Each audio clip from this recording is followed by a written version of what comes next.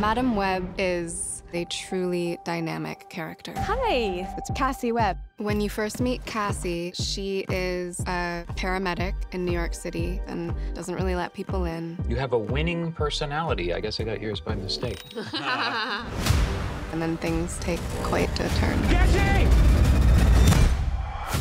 When Cassie begins to experience her clairvoyance, she thinks she's losing her mind. This is an emergency. Get off the train. In this one moment, Cassie connects all three of their lives. That man is trying to kill you.